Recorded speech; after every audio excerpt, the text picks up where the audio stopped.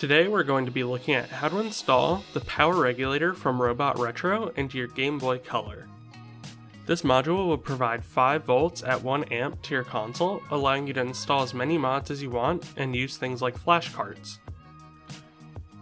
If you're planning on using this with a funny playing screen or the OEM, then you will need to leave the original regulator installed on the board and cut pin 7 that connects to the motherboard.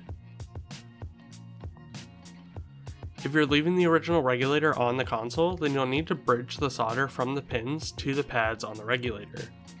It will likely also sit at an angle due to the other regulator.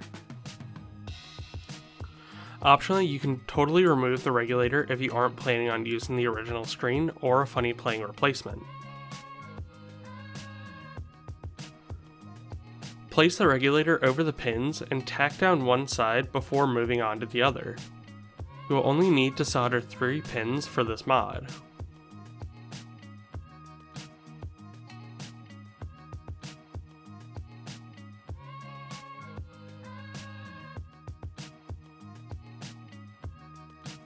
Once you finish soldering the regulator, you can begin putting your console back together.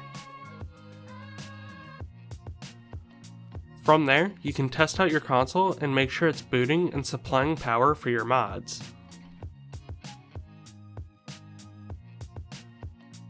And that's it. We hope you enjoyed. If you'd like to see more content like this, please be sure to subscribe and check out our wiki in the description.